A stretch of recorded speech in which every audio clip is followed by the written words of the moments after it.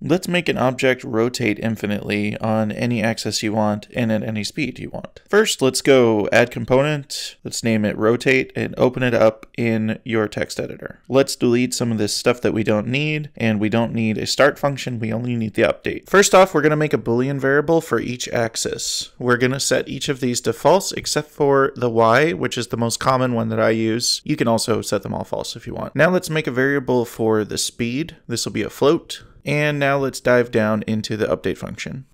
Inside the update function, we're going to make a new vector3 called rotation and set it to 0. Now we're going to have 3 if statements. Let's start out with if rotateX.